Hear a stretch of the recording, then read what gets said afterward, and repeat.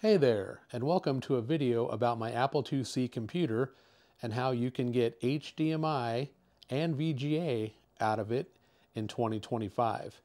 In this video, I'm going to show you how that's done, and I'm also going to tell you how I acquired this machine from a family member way back in 2002. So sit back and relax, and we'll get right into it. As mentioned in my intro, I got this machine back in 2002. Basically when my grandfather had passed away. My grandparents bought this Apple IIc back in 1984 when it first came out.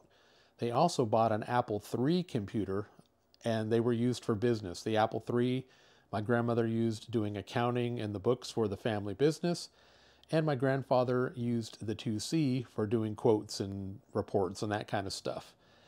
Well, he passed away in 2002. And my grandmother reached out to me, asked if I wanted the Apple III as well as the Apple IIc. I passed on the Apple III and now regret it a lot because they had the boxes and all the paperwork and everything for it. I took it to a local pawn shop, got I think like $100 or $200 for it, gave it to my grandmother, and that was that. And I took the IIc and I've had it ever since. Well, now in this video, in 2025, I'm going to show you a really cool device that was designed by Rob Kim back in 2023 called the A2C Tangy Pack. And I heard about it through Kansas Fest 2023, and then there was a follow-up presentation for Kansas Fest 2024. So let me grab the device, I'll show you that, we'll hook it up to the IIc, and we'll show you how cool it is. Here is the Tangy Pack in a 3D printed case using ABS plastic. Here is the VGA port. Here is the HDMI port. Here is the connector that plugs into the back of the IIc. And on the top we've got some buttons A, B, and C. I'll tell you what those do in just a moment. But yeah, here is what the Tangy Pack looks like. I will put a link to the GitHub in the description down below to where you can get the STL file for the case as well as the build of materials to build your own Tangy Pack.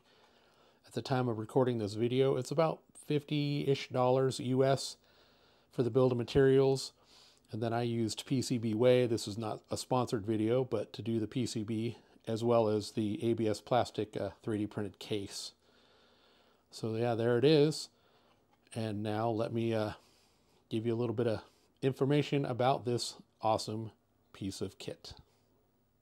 Of course, we got to show you some of the parts for this build. Lots of DigiKey bags, Tang Nano 9K FPGA. I've got two boards here just so you can see the back and the top side. I've already started doing some assembly. And the build of materials again is down in my video description, as well as the GitHub links and all that kind of stuff. So yep, there you go. That's some of the parts you will need for this build. Right now we're currently using the 2C green screen monitor on the stand, and I've got my FloppyEMU hooked up as well. Speaking of which, I'll put a link to that in the video description below. But basically the Tangy Pack allows you to get VGA and HDMI, basically DVI video, out of the 2C to where you, and it's only for US NTSC at the moment. And laser 128 support was added with firmware version 1.10, which is currently out. So basically the Tangy Pack plugs into the video expansion port of the Apple IIc or 2C Plus and is powered from the port itself.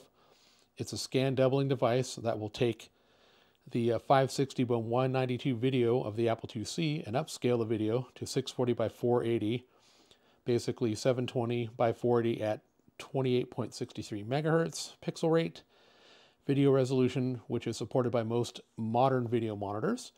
The controls are very simple. There's a push button on the top. I showed you those. There's the 3 buttons, and those let you cycle through the options. You got A, B, and C. Button A toggles scanline effect on and off. Button B is the color mode.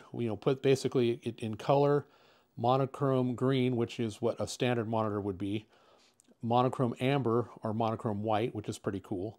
And option C will turn the border off, have a white border, a border blue, or a border green. And that's because some monitors need to have a special signal to be able to, get it to show on the screen.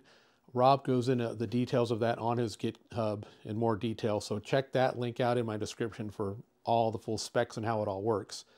But now I'm going to hook it up to my 2C and grab my small little HDMI monitor and show you how amazing this is.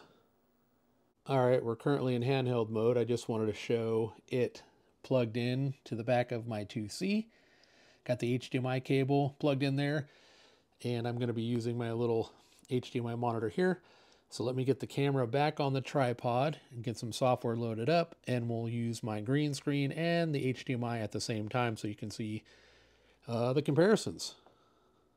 Okay, I have turned off the lights to try to make it so you can see both screens really well. On the left, we've got the green screen. On the right, we've got my HDMI monitor. On my FloppyEMU, I have Retro Fever ready to go. So we're going to tell my ROMX menu here to boot from the external floppy. So number 7, and it's loading it. And on the left, you'll see green, and on the right, it should be color. Just waiting for it to load. Real time, nothing sped up. Look at that. So green on the left, color on the right. We'll just let the demo play.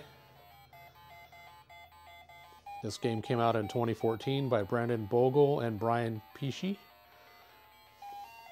It's a really fun game. Just going to let the demo keep playing here. What is an unscripted video without technical difficulties? Which is what took place. I had to go and grab my Vizio HDMI monitor because my little one was starting to poop out for whatever reason. But here we are. All right, we got my ROM4X menu up. I've got Retro Fever on my FloppyEMU ready to go. We're going to hit 7 to load external. Retro Fever will come up and you will see it in awesome color initially.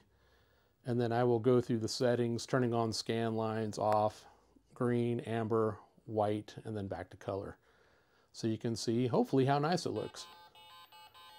So there it is, Retro Fever. We got scan lines on, scan lines off, green, amber, black and white, and back to color. It looks pretty good in person. Hopefully it's coming across nicely on the camera. But yeah, I will put a link to Rob Kim's GitHub down in the description.